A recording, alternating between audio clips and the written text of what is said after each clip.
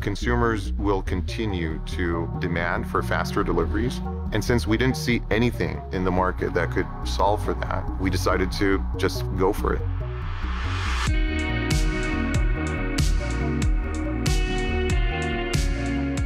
Fabric is here to enable retailers and brands to offer on-demand experiences to their customers. And the way we do this is by creating a new urban supply chain that's built for on-demand, and that supports the economic and operational needs of the customers that we serve. And for most businesses, they don't have the resources that someone like Amazon or Walmart can put into this. We are in Brooklyn, New York. This is a micro-fulfillment center. It is a small, highly efficient fulfillment operation that's mostly run by robots.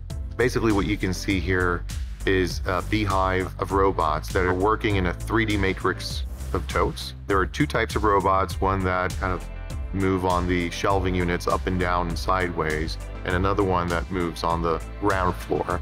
Together, they span 3D, which allows us to condense the fulfillment operation to a very small space while keeping high throughputs in place. And on top of that, there's another layer of data and algorithms that allow us to optimize everything.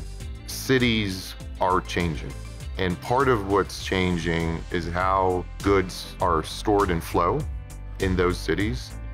So in a city like New York, you'll probably have a dozen or maybe more micro-fulfillment centers. We do expect that in the next year or two, you're going to see how this first node is going to expand into a network of facilities in New York City and elsewhere in the US.